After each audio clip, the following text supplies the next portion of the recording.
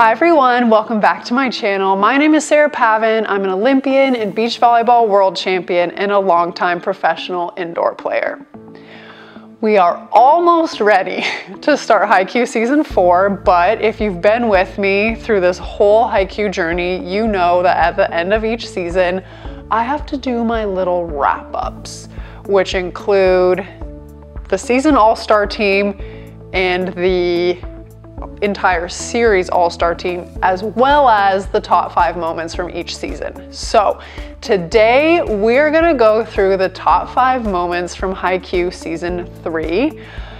This season was very, very short and only encompassed like 1 match, but it was really hard to come up with 5 moments, the 5 top moments from this season. There were a lot of tears shed by me and hopefully also by you. I don't want to be alone in that. Lots of goosebumps, lots of just like jaw-dropping moments. So like it was really, really hard for me to narrow this down. So I had to call upon the Love House.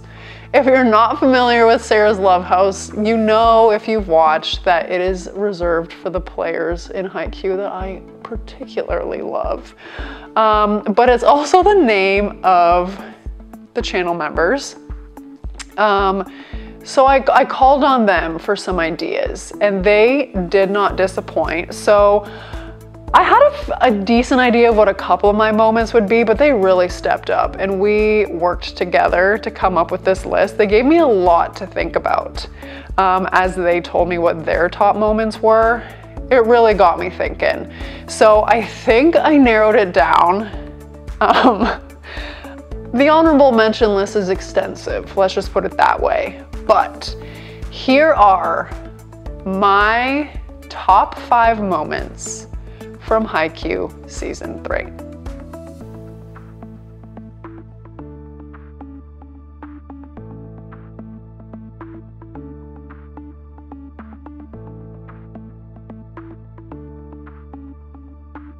I'm honestly a little bit worried and nervous to share the top 5 moments because I feel like we're going to agree on a couple or a few of them for sure. But it's like the 4-5 region that I'm worried that you guys are gonna revolt. But coming in at number 5, we have the Tendo Ushijima post-match combo. You guys, I don't know what it was about this, but it had me like full out sobbing.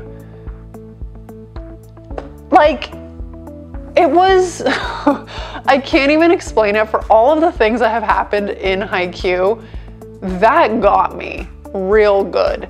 I don't know, it was just so beautiful. Like they're laying there stretching after the game, their careers are over for high school. And just like hearing how Tendo was like so supportive, like really showing their friendship, it sort of made Ushijima seem like a real person, because for the whole series he was just put on this super high pedestal as being untouchable, not at the same level, super athlete. So to hear that conversation at the end between Tendo and Ushijima, and Tendo saying he's gonna follow him and cheer him on, fully understanding that he's probably not going to continue with the sport, and just like Ushijima expressing his friendship with Tendo, like, I don't know, it's just like so much more than the sport, you know, and it just really spoke to how relationships and friendships are made, and that these guys are just like kids who are playing a sport that they love, and some of them are going to stop here and some are going to go on and continue to bigger and higher levels in the game. And I don't know, I loved it. I feel like this one might be a little unexpected for some of you, but it really, really got me. So the Tendo Ushijima post-match conversation comes in at number 5. Number 4 comes to you from episode 9. Do you know what I'm thinking? Okay, you probably do. It is Noya's double save. There were multiple layers to this one that made it special to me. And look at me, I'm smiling, I can barely talk. Number one, the double save happened after we had seen several of the players, particularly the older players, really feeling it. They were exhausted. They almost couldn't move anymore. And we're hearing about how much they're hurting, etc. And so it was like, I believe it was match point for Shiro Torizawa. The ball hits the tape and Daichi literally cannot move. So Noya comes like diving in front of it, keeps the ball alive. I believe it went over. And then to follow it up, he like sacrifices the body to get the dig in the air and keep the play alive. Like the game could have been over there, okay? But, so that alone is like amazing, but I think the real kicker that turns this into a top 5 moment is that afterward, he was like, you know, you can count on me even if your thighs are splitting open, like, I will guard your backs, but you have to fight the mid-air battles. I clearly just paraphrased, okay? That is not exactly what he said, but you have the idea. So it was that statement after that when he was like, no matter how bad you're hurting, like, I will guard your backs, but you need to fight the mid-air battles for me. I almost passed away right there. Like, we got a taste of that in season 1 when we met him and just like his whole attitude towards being a libero, but that, he definitely had some big moments throughout the season, but that moment right there, saving the match when his teammates were feeling at their worst, he just lived it. He lived exactly what he said he was, and I felt like that was so, so special. And Noya was a slightly quieter character in this season. We saw him struggling to, you know, figure out Ushijima's attacks at the very beginning. And then the focus kind of shifted to Suki's thinking on blocking and how to employ like the total defense with the block and the defense in the back row. And obviously Noya made some great plays, but like he was pretty quiet, I would say, for the most part.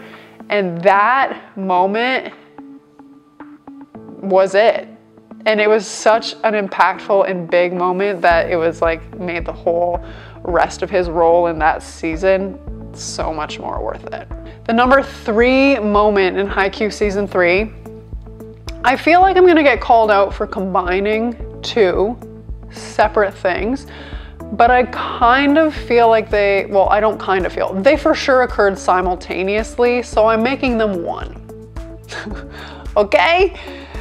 And it is the imagery of Ushijima like pushing down the first years and like trying to hold them down, and then the third years coming to the rescue and like, you know, Karasuno lifting up and like destroying Ushijima. Like that visual paired with the final rally where every single person on Karasuno played a part, which is also what we saw in the final rally of season 2. Every single Karasuno player touched the ball. So it is not lost on me that the same thing happened in season 3. Just really solidifying the concept that Karasuno is a team and they win and lose together. So they did happen at the same time, because as the final rally was happening, we did see that imagery of like Ushijima like trying to overpower and push down the first years. But yes, it counts as one, okay? This one, again, amazing. How many times can I use the same word? I don't know. But for the whole like concept, we have So the whole match, Tsukushima and the blockers had been leaving the channel open for Noya, blocking the angle, leaving the line open for him. But on that particular play, Tsukushima made the call to close the line instead and prioritize that with the block, which exposed the angle swing. And they were hoping to kind of mess with Ushijima, but his vision is good enough that he saw it. So Kageyama switching places with Hinata, first of all, having the wherewithal to be like, no, I'm a better defender than Hinata is, so we need to switch. Kageyama stepping into that sharp angle, like almost getting blown up by that cross-court swing, making an incredible dig. Daichi like laying out, saving it. Then we've got like Tanaka did something very similar. Noya, like literally every single person was involved in that rally. And then obviously Hinata coming from the back row for the final point, the final swing. So that rally in and of itself was beautiful. Just the whole sequence of events, how the team worked together to coordinate their block defense and everybody playing a role to keep the ball alive, lovely.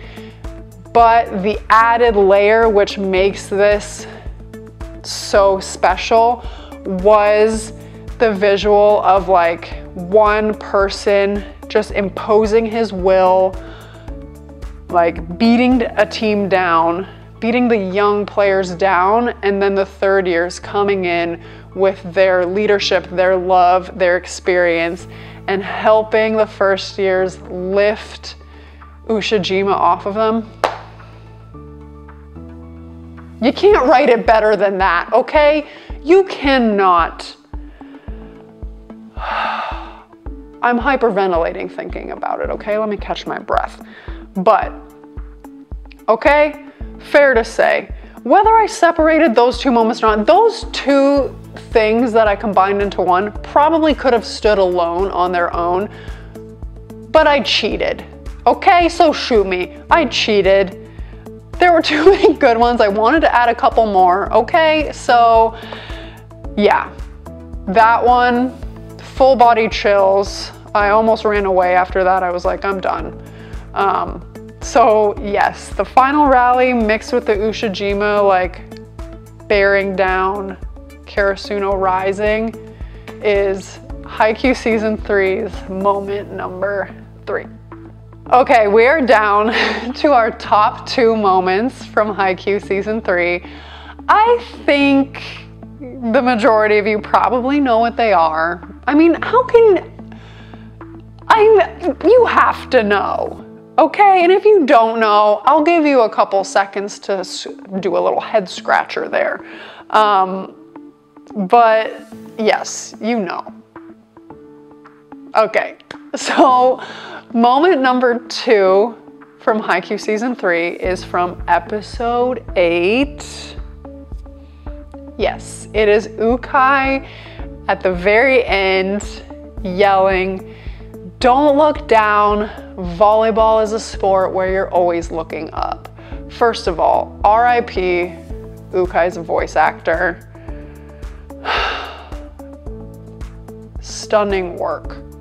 Stunning work for almost 3 complete seasons. That gravelly smoker's voice was perfect, okay, for Ukai. And the fact that that was the last thing that voice actor contributed to Haikyuu is just like so powerful to me. I can't even believe it. If that wasn't the last thing that Ukai's voice actor said, it still would have made the list, but I think the impact of that statement, knowing the history and everything else with that particular voice actor, just makes it that much more powerful. Yeah, like, you guys, if I know you know how much I'm obsessed with Haikyuu, but if these tangents I'm going on do not prove to you just how deep this love runs through my veins, I don't know what you expect, okay? I am all in, my friends. So, first of all, that statement just is like practical for volleyball, obviously. Volleyball is a sport where you're looking up. Yes, you want to keep the ball in the air. Everything is happening overhead, okay? So it's just practical. But the double meaning of just like, do not get down on yourselves, don't give up. You have to keep pushing, look up, be confident. Like, it was just the perfect statement at the perfect time, and that statement combined with Tsukushima running back from the medical office, priceless. I mean, there's nothing else to say about it. I ended that episode and I was like crying, full body chills, like, get me out of here. Like, so yeah. Number 2 most impactful moment of season 3 for me, hands down. So this leaves us with the top moment from season 3, and I'm sure, let's say it together now, from episode 4, Tsukushima's block. Oh baby, okay? I can't tell you how many times I have replayed that scene in my mind. I can't tell you how many times I've thought about that. Probably an unhealthy number, okay? We'll just leave it at that. I have goosebumps right now, like, thinking about it, okay? I do not have it playing in front of me. I'm just thinking about this moment, and like, your girl's about to just pass out. Let me control myself. Let me gather my thoughts. The whole sequence of that play where he has the monologue about, you know, volleyball, it's just being a club, it's not important. The flashbacks to season 1, to the training camp in season 2, to, you know, I just want to stop him one time, I'm not doing my job. Speaking about Ushijima, of course, like, that whole lead up to that moment was an amazing summary of Tsukushima's journey to that point. It was a perfect summary of his mindset and his thought process to that point.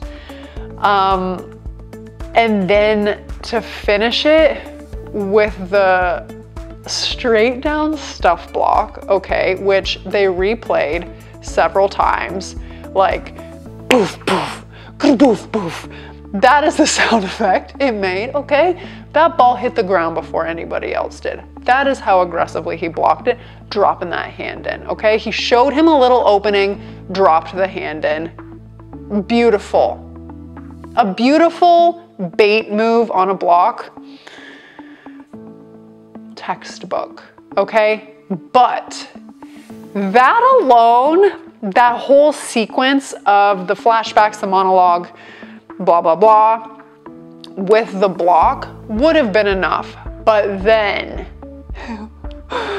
like, ooh, but then you have like the fist pump and the scream. Game over. Like, Tsukushima went from like a guy that I tolerated to, oh my God, I love you. Where have you been all my life? Like that, okay? All of a sudden, I am like opening a Tsukushima fan page, okay? Writing him fan mail. The boy won me over. The fist pump and yell though, that, if you were not impacted by that, go get yourself checked out, okay? That's all I've got to say.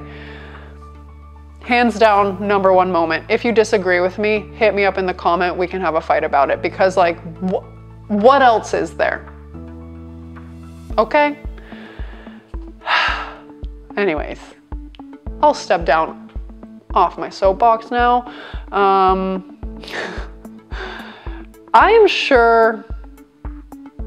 pretty sure that you guys are going to agree with like my top 2 or 3.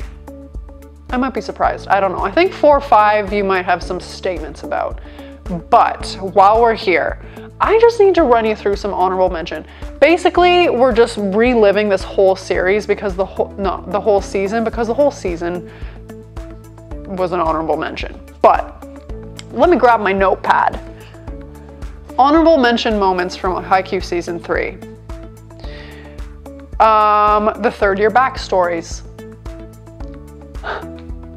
Episode 6 got me, you know, to see how they became the Fallen Crows and everybody was like, oh, volleyball, I don't know if I want to commit, and they stuck it out. And then you have the former captain about telling Daichi, like, when you have your chances, you have to take them. And then just like seeing how they've taken those lessons to support their teammates and to like never give up. Beautiful. When the super fans screamed, that got me. You know, he was kind of like critical of them when they weren't so good. He was like unsure, but then when it really came down to it, the man showed up. And that primal scream he gave to cheer them on, that's sports, baby. If that does, that's beautiful. Okay. Kageyama's dump on match point for Shiratorizawa, ballsy. Like, I'm pretty sure Shirabu had dumped right before that and scored. And like, you gotta love the psychological games, okay? Because Kageyama's like, oh, you're gonna do that? You think you're better than me? You know what? It's match point. Let me do this. Let me just take over right now because I have the confidence to do that same thing right back to you and you're not gonna stop me. For a setter to do that on match point for the other team takes some guts, let me tell you. Because their job is to set up their hitters. So the fact that he took that risk and that it worked, I'm in love. I mentioned this before, I kind of tied it in with Ukai's statement, but Tsukishima running back from the medical tent, I got full body chills. The boy is back, he wanted it, he wanted to win. I'll leave it like that. Kageyama being named to the youth national team. When they're jump testing at the very end and Takeda runs in and he announces that Kageyama was called to the youth national team. At that moment, he was put on the same level as Ushijima. Why? Because Ushijima is the only other player that we have seen so far that was called to that team. Unless I'm wrong, but I don't think I am. That was cool. And finally, I just have to include this because I brought it up probably 24 times throughout season 3. This is not just a moment, but just the concept of Iwazumi and Oikawa being at the match. How many different ways can I take this? Number 1, Oikawa in glasses. Love house material. Never thought I'd say it, but you know what I mean. Iwazumi showing up to support Oikawa and be there with him, even though he didn't want to be at the game watching. And then the respect that those two were showing, the teams playing. That whole concept of those two was an honorable mention in and of itself, and they didn't even play in the game. I am so excited right now, I almost can't even breathe. My heart rate is probably 170. So I need to take some deep breaths. But season 3 was a real banger. I honestly did not, everybody was saying, oh, season 3 is so good. I wasn't sure because I was like, what can you do with one match, 10 episodes? I should have known better. I'm ashamed. I am ashamed that I questioned the genius of the Haikyuu writers. I should have known. So, basically the whole season was a highlight. I hope you enjoyed my picks and my honorable mentions. I'm sure you guys have opinions of your own, so be sure to hit me up in the comments and let me know your thoughts. If I missed your moment, I'm sorry, but these ones either had me sobbing or full body chills, or I talked about them incessantly. So if you watch season 3 with me, you know what I mean. So hit me up. And as always, I would love it if you would like this video, subscribe to my channel. Season 4 is coming, you guys. And if you do need some more content to watch, I started a second channel. It's called Sarah Pavan Anime. I'm gonna be reacting to many more anime on there in all genres. So check it out here. And thank you so much, guys. I cannot wait to take on the final season of Haikyuu with you. See ya.